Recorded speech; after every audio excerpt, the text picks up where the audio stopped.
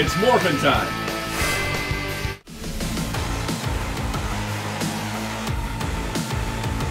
Looking for Cyberpunk items out of Japan? Check out How We Link Japan using the link in the description below to help support the channel. Hello, this is Soundout here, and today we're taking a look at the Figma V and Yaiba Kusanagi from Cyberpunk 2077. These are both based on the game, not the recent Cyberpunk Edge Runners anime that just came out on Netflix. These are hotly anticipated for me because originally these were announced kind of around the time the game came out. Then they said they were going to be a January and February release in 2022, which became a June release, which became an August release. So just like the games, these kept getting postponed. But in terms of actual releases, they're here now, and I'm really excited to take a look at both of these, especially because I love this bike in the game. The Yaiba Kusanagi is very Akira inspired, and I'm really looking forward to seeing this thing in physical plastic form.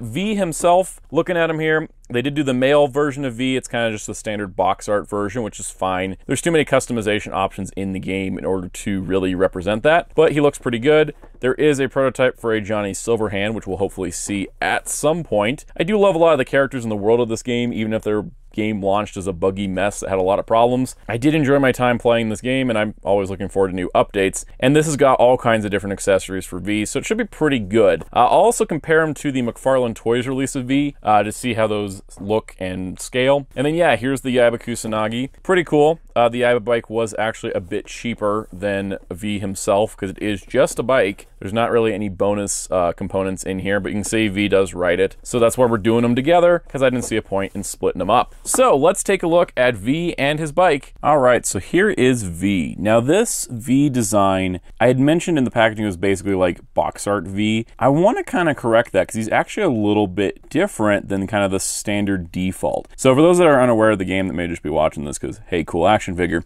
V is the player character in Cyberpunk. V is meant to be a person you can change and shape as many ways as possible. There is some limitations, of course. There's basically just two body types. There is no, different heights or body structures, but there's a lot of face options and there's a lot of changes you can make to adjust V's appearance to almost however you wish. And so because of that, when you're making a figure of V, it's going to be more of that default setting. So I thought, okay, this is probably based directly off of the box art, since the more masculine V was the pick for the box art here. And definitely it's that same jacket and the same kind of default pants and shoes that you get towards the beginning of the game. But in terms of like the actual face, they actually went with a different look. It's similar to the box art, but it is actually a different head entirely, which is really nice. And the reason why that's nice is because the McFarlane Toys V, which we'll do a better comparison to later, he was more sort of based on the box art with the way the hair is cut. But in a way too, they're very similar as well. And again, we'll look at some more of those details in a little bit. But it's not exactly just box art V, but it is more of a kind of default appearance of the character. And that's one of the things I do like about Cyberpunk is V as a character is a character. They're not just a silent protagonist who just doesn't say anything. They have like a full personality and everything, and it's pretty cool. It's just you kind of change their appearance. Now in terms of the figure, he is quite tall here, as you can see from me constantly adjusting the camera. There's two little spots I don't like about this figure. First of all, if you look at V from a distance, let's just do this like this. If you look at V from like here, he looks pretty good. Nice, detailed, more realistic face. A lot of Figmas I get personally are the anime-based ones. This one's a little different for me. But in terms of the actual face, if you were to zoom in, try to get the camera to focus on it, you can start to see the dots from the digital spray. So this is not like what I would call an issue. It's just something I noticed that when you get uncomfortably close to V's face, you're going to notice like all the dots that went into the printing. It gives it a really nice textured look from a distance, but up close it does look kind of jarring. But once again, if you have this guy sitting on a shelf or even on your desk at a distance, he doesn't look too bad. Like I'm looking at him from here and I can't even tell that there's all those dots on his face. So it's going to be kind of a preference thing. I know some people don't like that and others do. My bigger complaint is the wrist joint color. So they did give V a darker skin tone than the box art, much darker skin tone than the McFarlane figure where he was very, very Caucasian. He's got more of a darker skin tone here, which is great. I think that variety is really nice, but the actual wrist joints aren't matching that because they are using the standard wrist joint color for Figmas, so it is a little bit brighter. So it stands out a bit, but yeah, I mean, that's pretty much my only minor complaints. Otherwise, I think this is a pretty nice looking figure of V. On the back here, you can see this is the samurai jacket you get in the game itself. So it's got the samurai logo. That was Johnny Silverhand's band before he became a wanted terrorist. But there is the samurai logo. Always love the kind of like it's the Oni sort of mask design, but it's got a cyborg look to it. The samurai logo back here. You've got the stars and stripes design here. Plus these kind of ports. It's very cyberpunk genre, not just cyberpunk the game, to have like random ports on your clothing. But some really neat, intricate details all along the character. The only other thing is that there is no cyberware design into the arms, so they're pretty blank arms. That is kind of a default thing. But as we will look at in a moment, that's not your only arm options. In terms of the pants, they're pretty dull, but I do like the wrinkles in the pants. Gives it a nice detailed feel. And then down here to the shoes, where it is the laced shoes. The McFarlane figure used a different type of shoe. But laced shoes, you got kind of like the lip of the boot there, which is kind of fun. And then it's got like a nice bronze stripe along the edge. And then the bottom of the shoes are textured like the soles of shoes that you would see in real life, which I think is pretty awesome. This is more detail than I've usually seen from Figma. That being said, nothing on a t-shirt. He is just wearing a standard black t-shirt. You can kind of see his belt underneath there, which is pretty nice. Nice zipper detail. This little badge here on here, which is, I believe it's a samurai badge. It's hard to see. It's really tiny. As you see, we completely outfocused the camera trying to zoom into it. So we'll just kind of hold it there, and you can kind of see that badge. And then also the interior here, where you can see the actual like painted edges of the coat. I imagine this clips around to kind of cover the face. We never really see a zipped up version of this jacket as far as I know in the game. There's hundreds of costumes options though. But you can kind of see the blue lines on the inside of the collar. Is also pretty nice. So overall, I think the detail work on this is really impressive, which does explain why he's a little bit more than some of the other Figmas. He is taller, and he has a lot more detail, which I definitely appreciate. Now, in terms of articulation, he's got a ball jointed neck. There is no swappable heads or faces on this guy, but you can kind of see the joint there is a standard Figma joint plugged into a ball joint into the top of the head. So he actually has some pretty good movement, which is good because there is a motorcycle that released alongside him that we'll be looking at soon. So really good range there. Shoulders are in full ball joints. They have covers so that you can actually move his arms forward and it still kind of keep the design going. So pretty good there. You got an elbow. The elbow swivels at the elbow. It actually swivels at the top and bottom of the elbow. Wrists that move in and out, left and right, rotate a bit at 2 joints. The torso, it's got an upper torso ball joint and a lower torso ball joint. Pretty good arch forward, not so much arch back because of the stiffness of the jacket. Hips that move out, they move forward. They slide down a bit when they move forward. Does look a little awkward. Then you've got a knee that goes all the way in. It does sort of give him a weird silhouette here because his leg is really muscular and then it kind of thins out for the knee joint, but it does give you full range. So, that's just how it goes. And then we've got a shoe that rotates. It moves forward and back, left and right, as well as a toe joint. And what's interesting with the left and right is they did put it on kind of this smooth surface so you get a nice smooth look no matter which direction you're pivoting it in. Now, of course, all this accessories would be useless without accessories. All this articulation would be useless without accessories, so let's take a look at those. Because first of all, we got the hands. He does have the 2 fists, but of course, it being Figma, he's got a bunch of extra hands on a little rack here. Here's his relaxed hands, which I think look pretty nice. And actually, I'm going to try this on camera. Can he cross his arms? I know it's one of the photo mode options, but can he cross his arms with that articulation and those relaxed hands? Kinda, yeah. I mean, again, you can probably tweak it better. Anytime I do a pose on camera, doesn't necessarily mean you're doing it the best. But yeah, you can kind of have him with a crossed arms pose, sort of like that. Pretty good, actually. I was kind of wondering if he could do that, and he can.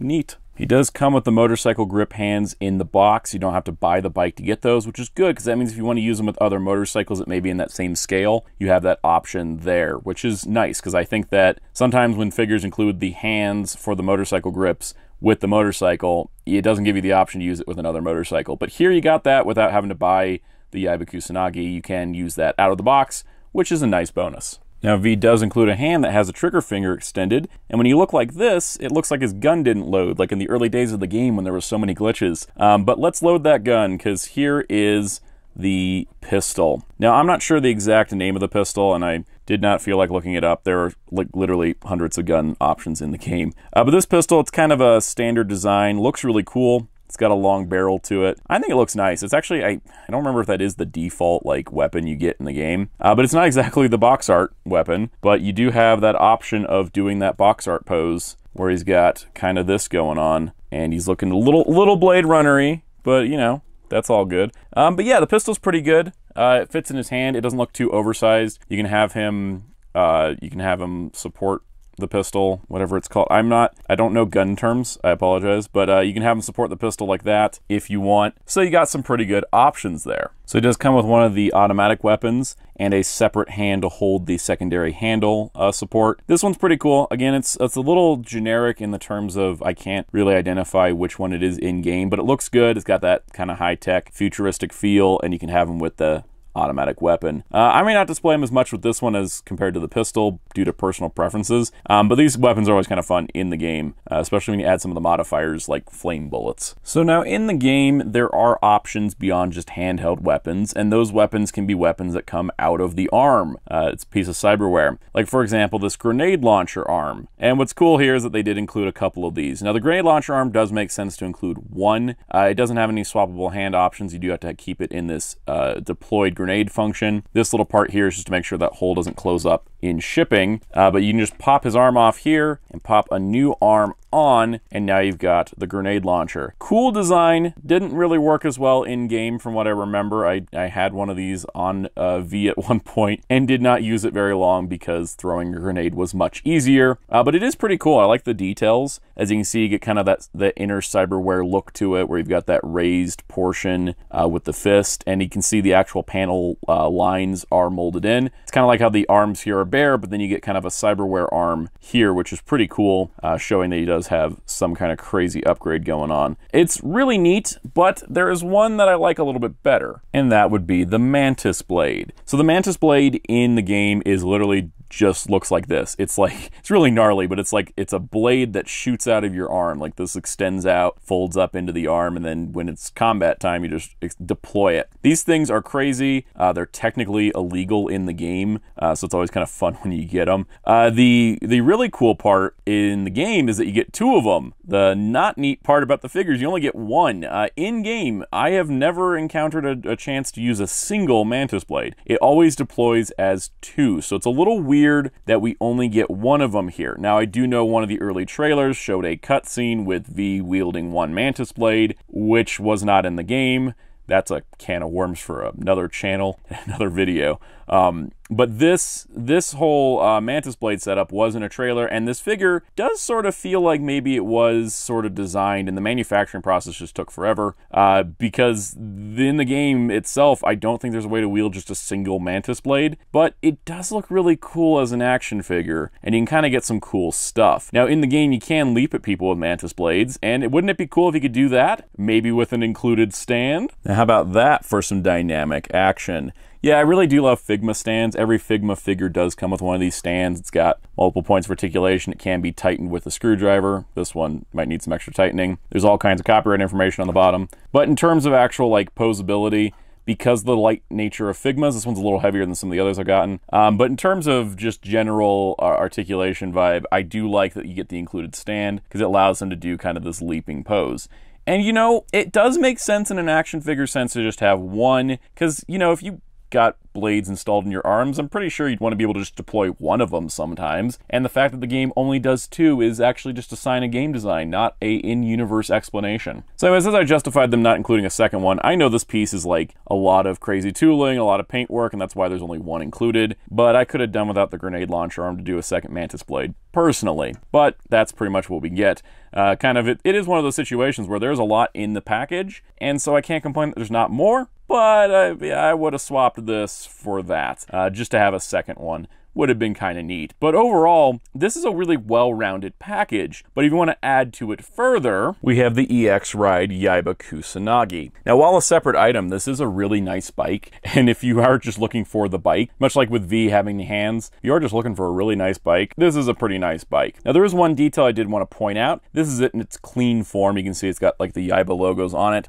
There are a bunch of decals, because in the game, I think the Yaiba bike has a lot of these on it. I don't know for sure. I don't look at it as close, but it just does seem like an obscene amount of stickers. And these stickers and labels, normally I'd be like, oh, those should be on it already if it does cost as much as it does, but I actually kind of like the clean look as opposed to having all of these on here, so I think I'm just going to leave these off. And I actually appreciate that option because, you know, it doesn't really need to have them on there, but in terms of just the overall looks, I kind of like the clean aesthetic more than the stickered. So we're just going to go with the clean. Now, in terms of the actual design here, we can see that we've got really nice, you know, red interior frames, black tires, gold striping. The tires aren't rubber, but they're kind of a really hard plastic. They roll very nicely on both sides here. Some really nice like logos, like it's got the DTR like engine design. See, there's already a bunch of labels on here that like make sense as just the default, and those other labels just feel like customization items, even though there's not really a custom system for the bike. But you can see you got the Yaiba logo because that's the manufacturer. You got just nice silver details with red, another Yaiba logo, another caution.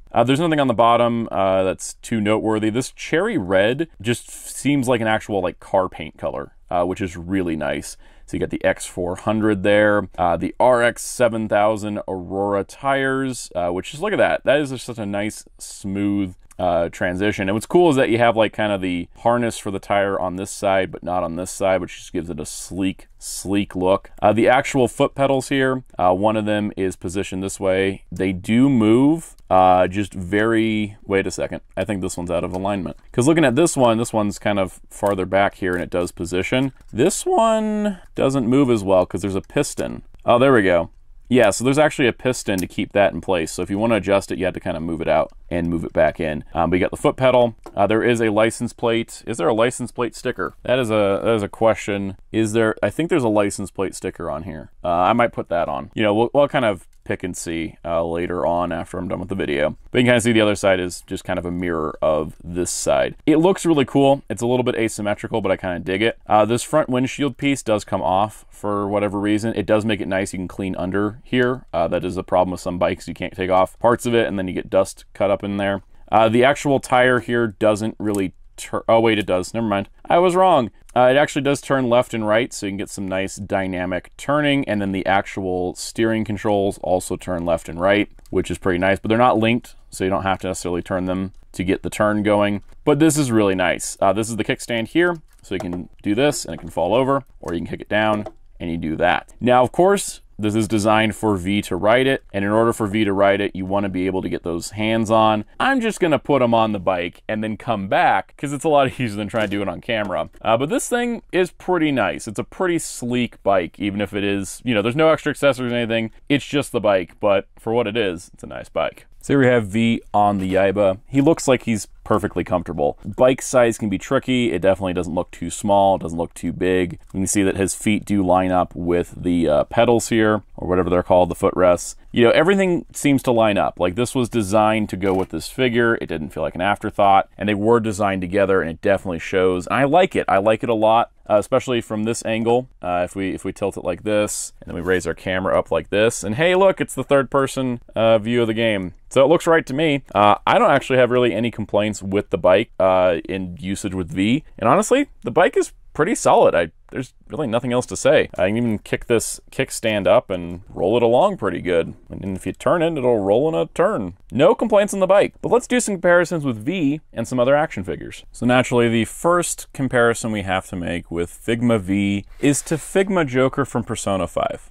I'm just kidding, that wasn't the most obvious. I just threw that in because he's also a pistol-using criminal from a video game that I also really enjoyed. The dichotomy of my life. But anyways, as you can see, you know, in terms of Figma size to a more anime-styled Figma, V is quite large. He is pretty tall, all things considered, which is pretty nice, actually, considering he's supposed to be older than Joker, so that kind of works out. Here he is with another character that has an arm modification, Samus Aran from Metroid Prime in her Various suit. Samus is still a bit taller than V, so it still makes her the tallest Figma that I own. But yeah, in terms of video game Figmas, he kind of fits in that scale. For those looking for something with 6-inch action figures, he doesn't look too bad next to Spider-Man. Maybe a little short, but honestly, if you're trying to work V into a display of things like Hasbro figures, might not work out too bad. Actually, It's not bad at all. Now we're going to do the most obvious comparison, McFarlane Toys V, who actually aren't too far apart in size than I thought they'd be. I thought he'd be way smaller being a Figma. They're actually kind of close in size. Not close enough that you can mix and match the two lines, but kind of close indeed. Now in terms of the details, as we were talking about this, and I wanted to highlight, you can see that, let's get his gun out of the way here. You can see with the face, you've got sort of a, thicker, darker beard on the Figma V, whereas you've got kind of a lighter, thinner beard on the McFarlane one. In terms of just the overall face structure, they are a bit different. These do look like two different customizations of the same character, though, which is kind of neat. They essentially have the same haircut. As you can see, it's kind of cut the same, but also a little bit different. It's really kind of funny because those are kind of different options in the game itself. So seeing these two, you can tell that they're kind of supposed to be roughly the same base design, probably a base design that CD Projekt Red gave to toy companies. But in terms of the actual face, they do look like different iterations of V, which is kind of cool actually. But they both still have the earring, except there's a single earring on this V for McFarlane and a double one for the Figma. So again, seems like customizations off of the same design. In terms of the jacket details, you can see that with the Figma and the McFarlane, they are using the same jacket design, just different interpretations based on different toy companies. They both have the samurai logo on the back. Of course, the Figma does have the port for the stand, but that's about all that's different there. And then generally they have the same pants, and then the shoes are a bit different. This one's got more of like a Velcro strap shoe design, whereas this one's got the laces design. But that's two different options in the game, so it's kind of funny how similar yet also different these two different iterations of V as an action figure are. And for our last comparison, here is the McFarlane Toys Johnny Silverhand. Probably not mixing and matching too well. You can kind of see here that maybe you could just have him it's the spirit of Johnny behind him, and it sort of perspective scales out if you really want to try something like that. Something in that vein you probably could get away with. Now there was a prototype for a Figma Johnny Silverhand. Hopefully now that V is out, we will see, some kind of update on that Figma, but we'll see what happens. I guess it depended on how V and the Yaiba sold, but I would love to see more figures in this lineup. A lot of interesting characters in Cyberpunk that would make for good figures, and maybe we'll see more in the future. I'll always shout out Figma for including these bags to put accessories in, because it's so nice to just drop stuff in a bag instead of having to worry about putting it back in the box and keeping the box around all the time. I'm not too worried about the Mantis blade. It feels pretty stiff, but yeah, being able to put the accessories in a bag, always a positive. So overall, I think these are two pretty solid releases. Figma V, pretty nice. A lot of great options, good hand accessories, good details. I mean, the face thing and the wrist color is like the only major issues I have with them, and that's not too bad considering he is a modern action figure. Those are my only complaints. That's still a pretty good figure. Also, the EX Ride Yaiba is pretty good too. Honestly, if you're looking for a cool red motorcycle that's sort of Akira inspired, there you go. That is a good option for a lot of different figure sizes. So honestly, having both of these, I'm pretty happy with my purchase. Now, of course, I am a big fan of the Cyberpunk 2077 world.